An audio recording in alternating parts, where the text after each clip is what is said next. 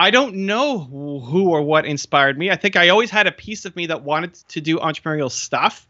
When I was 5 was my first little venture where I recruited my 3-year-old little sister. We drew a little painting and sold it to my neighbor for 10 cents and kind of went door to door trying to sell our artwork.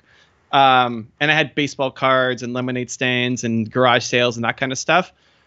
But I didn't really think I could be an entrepreneur. It wasn't even a thing kind of growing up. My parents had stable, corporate jobs, and that's what I thought I wanted to do. My high school yearbook says, where are you going to be in 10 years? VP at a bank was my answer. I thought I wanted to be a banker, even though I had a bunch of entrepreneurial tendencies.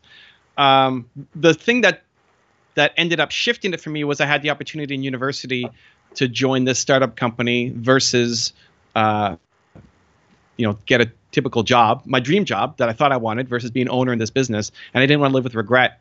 But I don't know what triggered it at the beginning. I don't know what 5-year-old Evan, why I wanted to go make those pictures and sell them.